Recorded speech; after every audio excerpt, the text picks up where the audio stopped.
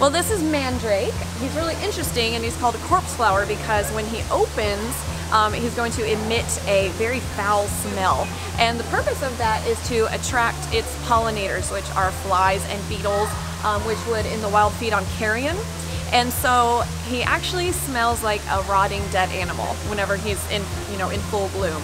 And so the little flies and beetles will fly down in here, and they will kind of crawl all around it trying to find the best place to lay their eggs.